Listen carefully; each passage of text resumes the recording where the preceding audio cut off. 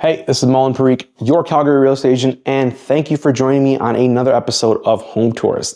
Today, we'll be checking out the Hawthrone floor plan by Excel Homes right here in the North Calgary community of Livingston.